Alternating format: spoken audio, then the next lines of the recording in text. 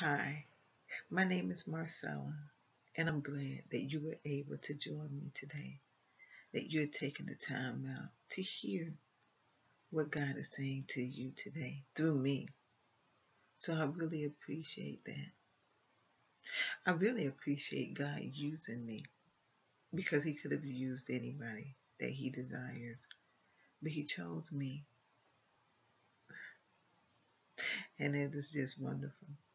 I really appreciate it. I never know what I'm going to say when I get on this camera because it's always different. God always give me something different to say. God's word, it's like you can read something one time and then the next day read it again and it speaks something different to you. Or it even adds to what was said the day before. God's word is it's never ending. It's never ending. He has so many wonderful things in store for us. It's coming up on the Christmas season, and I get so excited about Christmas. And it's not even about the presents. It's just that it's because it's Jesus' birth. This is time that we know that he wasn't really born at this time, but it's the time that we all choose to celebrate it around the world. And I think that's something very special. Very special. That we can come on one accord at this time.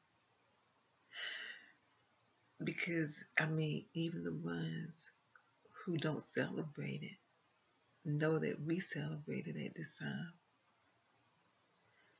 So regardless if they celebrate it or not, it's like it is known throughout the world. It's known throughout the world. This is Christ. Christ's birthday. Wow. I always try to make sure I give God the honor on everything, just honoring him on everything. And I always want to be led by the Holy Spirit. That's why Jesus left him here with us, so that we wouldn't be comforted, so that we wouldn't be by ourselves, but that the Holy Spirit is right here with us. He's given us everything. Everything. We have his word. We can look at his word. We have the Holy Spirit. Jesus lives in our heart. We have a heavenly Father. And our words can produce life. Our words produce life. God has given us so much. So very much. He told us to choose life. So we have to be so careful in the things that we say, the things that we do. We have to be so careful because we want to produce life and not death. When we speak in someone's life, we want it to be something that will help them, not make them worse. And I know that we make mistakes sometimes. Sometimes we get angry. We let anger control our words. But we need to be careful as Christians. We need to be very careful because our words can kill, and we don't want to do that. We want our words to produce life.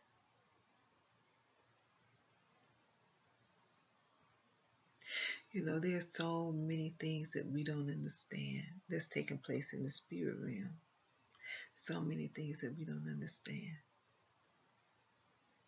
Because God's thoughts are far beyond our thoughts. This morning, when I woke up and I was I have the music playing, instrumental worship, and I got up and I just started dancing. This is spend time with the Lord. It's just a wonderful feeling. I cannot express to you how great I feel to be just me and the Lord, and I'm just worshiping Him. I can't express to you how that makes me feel. And I'm sure that the Lord enjoys it. He loves us so much. He loves us so very much. If He didn't, He wouldn't have came here. He came here to dwell among the people so He could give His life up so that we can have the abundant life. He gave up His life so we can have the abundant life. What a mighty God we serve. And that's worth repeating. What a mighty God we serve. Gave up everything so we can have everything. The things that He did, we can do them. He spoke and caused things to happen. We speak and we cause things to happen. He cursed that fig tree. That thing had no choice. It had to die. Because that's what He spoke to it. He cursed it. He cursed it.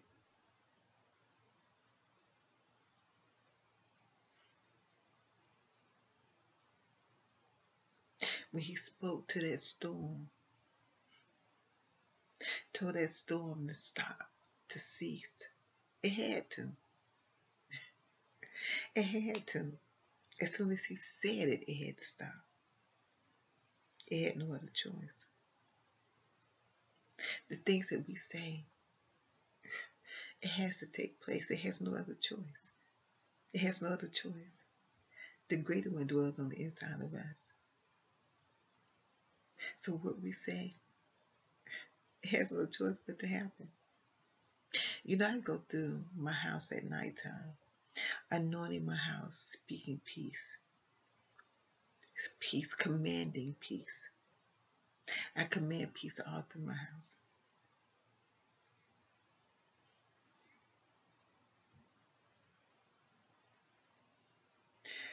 Whatever comes to me that I need to do, that's what I do.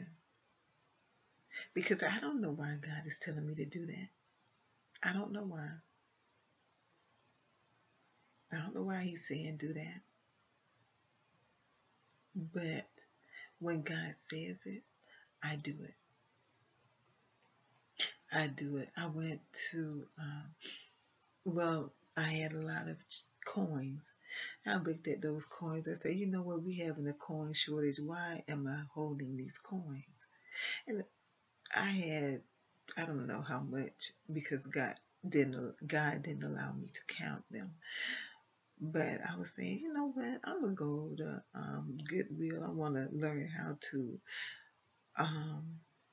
fade and color my jeans. I'm gonna go there and look around, and I just use these coins if I find anything.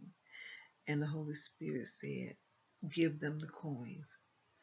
So I said, okay. I was gonna use them, Lord, but I will give it to them. So I had this little bank, and I put the coins in there, and I took them. Now, I really didn't know what to do with the coins. I didn't know whether to ask for the manager, but I didn't see me doing that. I saw me giving it to the person at the door. So that's what I did. When I went in, the lady that was doing the temperature, I said, God told me to give this to the store. And I opened it up because it wasn't a Tootsie Roll bank. And I opened it and I showed her what it was twice. And I was telling her, he said, God told me to give this to the store. I said, when God says to do something, and then she was like, she was finishing my sentence, it was like, do it. And I gave it to her, and um, so we had a few little words, and I went on, and I'm thinking, I was like, God, is she gonna give it to the store? Is she gonna give it to the store? Sometimes God presents us with things, and it's like, are you gonna do what He asked you to do? Now, whether or not she gave it to the store was not my business. My business was to give it, to take it there. And then next thing I know, she wasn't there. So apparently it was the right at the end of her shift. We have to really listen to God. We have to listen to God. And God will show us who we really are. He will show us our weak comings. He will show us our strengths. He will show us these things. We have to pay attention. We have to pay attention, because we don't want that hanging over our head, and we're thinking about, like, man, dog, I did the wrong thing. This lady said that God told her to do it, and I just kept the money. Whether or not she did that, I don't know. But I'm just saying that um, we don't want things like that hanging over our head, because that's just something else for the enemy to keep playing over and over and over in our head. You didn't do the right thing. You didn't do the right thing. Even though God forgives us, but the enemy, he'll replay it over and over and over in our head. Even though we could have repented, but he'll still play it. He'll still play it over and over in our head.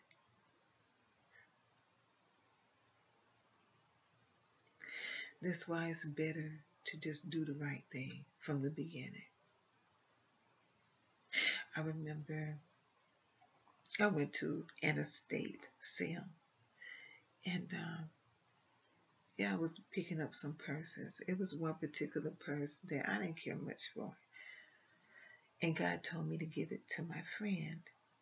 And so, I got the purse. It was a golden looking purse, and I got it, and I was like, this purse look a little unique, and I like unique things. So I got the purse, and I was like, I'm gonna wear this purse. I'm gonna keep this purse. So I wore it that Sunday. My friend saw me, and she said, that's a gorgeous purse. When she said that, oh my goodness, I was like, wow, this is her purse. And I have it. I was not obedient. So I was going to try to play it off and just tell her that, like she likes the purse. I was going to just give it to her. But when I was saying it to her, she was like, I thought you bought the purse for yourself. I said, no, God told me to get it for you. And so by her asking those questions, I had to tell her the whole story. Every time I saw her with that purse, I had to smile. I had to smile because I was like, I remembered that story. God doesn't condemn us. God does not condemn us. So me even not following what God told me to do in the first place, it didn't condemn me. It was like, okay, now I told you to give that purse to her, and you wasn't obedient, So it wasn't like It wasn't like I was just beat down because I didn't give her the purse to begin with. It wasn't like that. It was just the Holy Spirit just letting me know, you supposed to have given her that purse.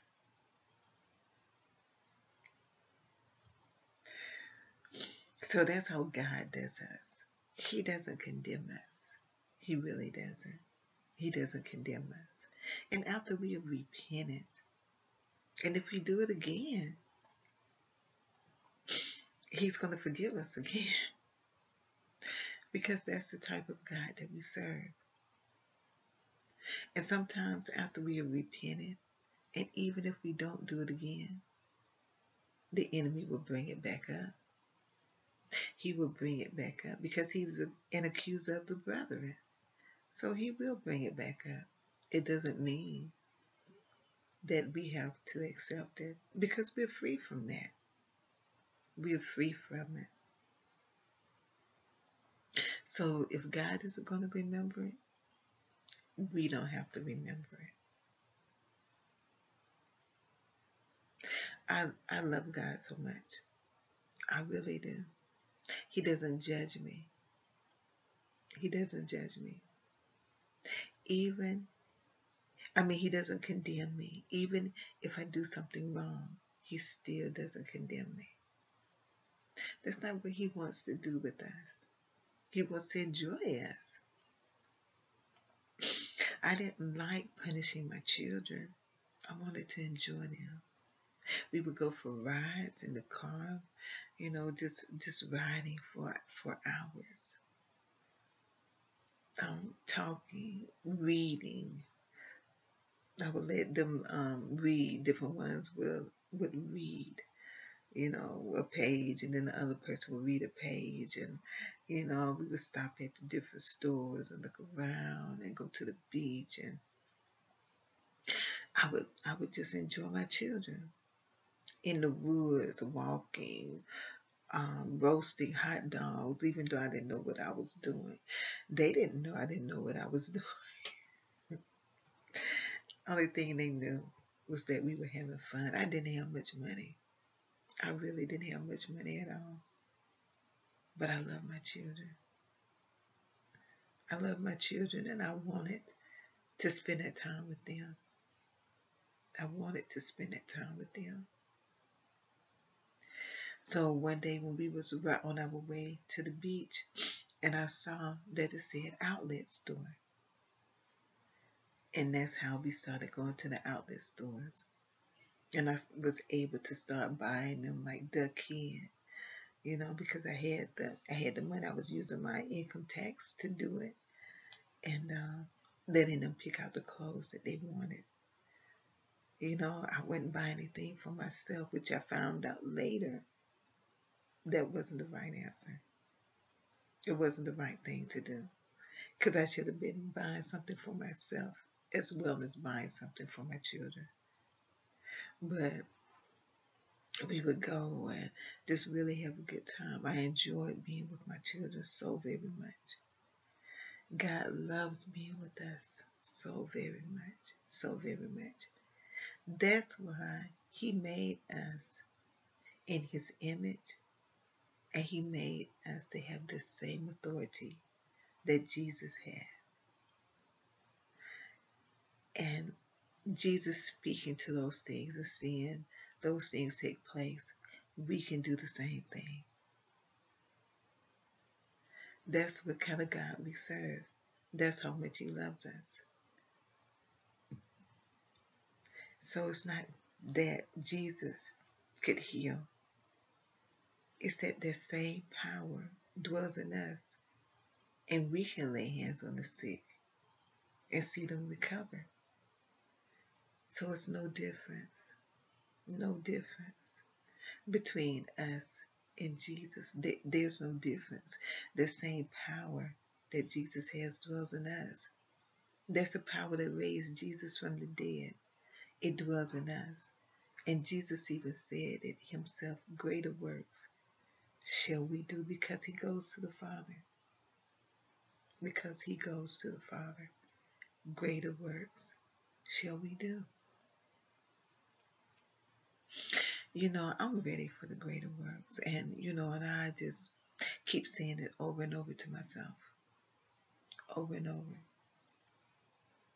because I want God to use me for His glory. I want Him to use me for His glory. So even as I speak, I want people to be healed, even as I smile at them in the stores, on the street. I want them to be healed. I want them to feel God's presence. As they encounter me, I want them to encounter Him.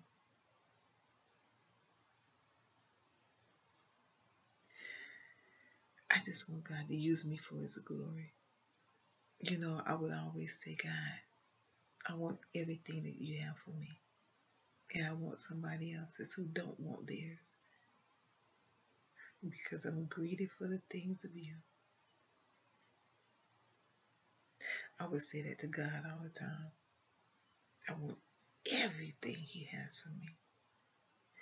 Everything that God has for me, I want it. And I even want somebody else's who don't want theirs. Because I'm greedy for the things of God. I am greedy for the things of God. I don't want there to be anything when I die. I want it to be that I have finished the race, that I have completed everything that God wanted me to do. That's when I want to go home to be with Him. I know I'm slow about doing some things like exercising is one thing that the Holy Spirit keeps reminding me of. He keeps reminding me of it. Exercising. And why God wants me to do that, I don't know. I don't know what it could be. I really don't. But I know that He's calling me to do it. So I know I need to just dig in and just do it. Just do it. We don't like to be tired, or we don't like our body aching. But when God tells me to exercise, I know I need to do that. I need to do more of it than what I do, because that's my worship to Him. That's my worship to Him. That's what He's calling me to do. I do it because of my love for Him, and I know I need to do more of it because I really have slacked up. I've slacked up a lot.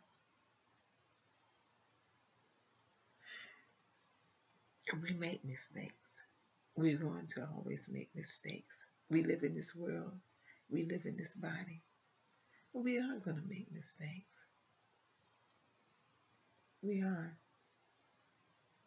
But we have a Heavenly Father who forgives us.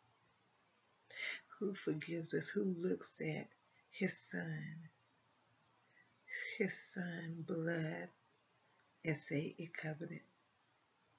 He looks at Jesus' blood and says it covered it.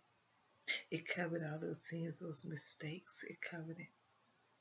It covered it. He took care of everything. Jesus paid the price for it all. Everything.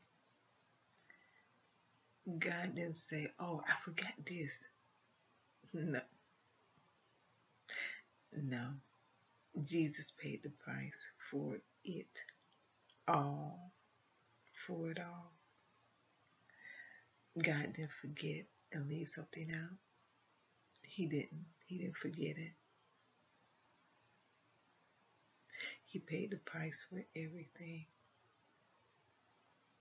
For everything. Everything. Because His love for us is so great. So, so, so, so great.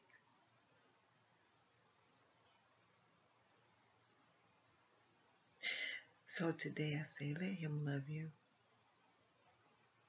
Let Him love you.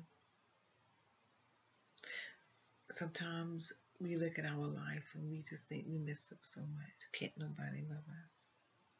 But that's a lie from the enemy. God can And He does love you, even in your mistakes, even in your mess. He can take the worst sin, the ones that we look at and say, hey, there's no way that person could ever turn around. He takes those, He turns them around. He turns them around. Murderers, He has turned around. Because that's the kind of God we serve. You know, we look at certain sins and we think they're worse than others. And God says, no, they're not. No, they're not. And we look at it and be like, God, how can that sin not be worse than another sin?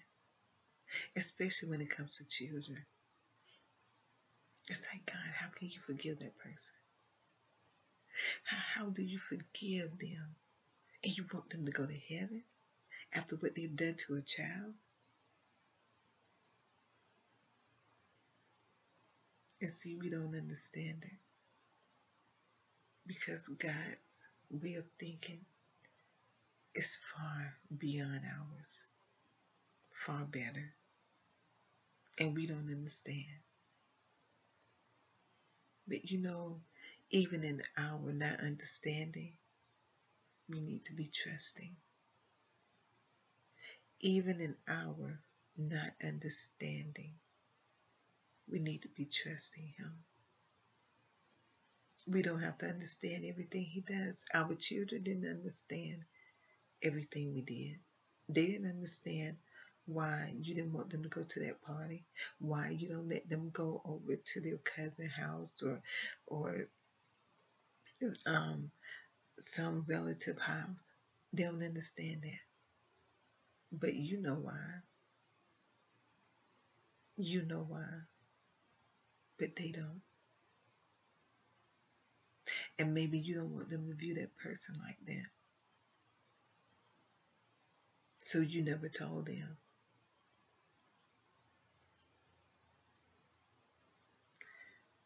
God's ways are much even greater than ours. So He protects us, just like He protects your children. And He still sees that sin that we think was so great. He sees them all the same, even when we don't understand. It's come to the end of the video. And I always do the salvation prayer because I don't want anyone to go to hell. So if you've never asked Jesus to come into your heart, now is the time. Just repeat after me. Jesus, come into my heart. I'm a sinner, and I ask for your forgiveness. I repent. I want you to be my Lord and my Savior. I know that you came, you died, and you was resurrected just because of your love for me. You wanted me to live eternally with you and the Father. Thank you for your love. You endured the cross because of your love for me. Now I can spend eternity with you and the Father. In Jesus' name, amen. So now that you have prayed that prayer, you are saved. You are saved. Don't let nobody tell you that you're not. You are, because all it takes is a prayer and meaning it from your heart. So tell someone that you are saved. Tell them that you are saved so they can rejoice too. The angels in heaven are rejoicing because of your confession to have Jesus as your Lord and Savior. I pray for you throughout the day, you and your family, as the Holy Spirit leads me.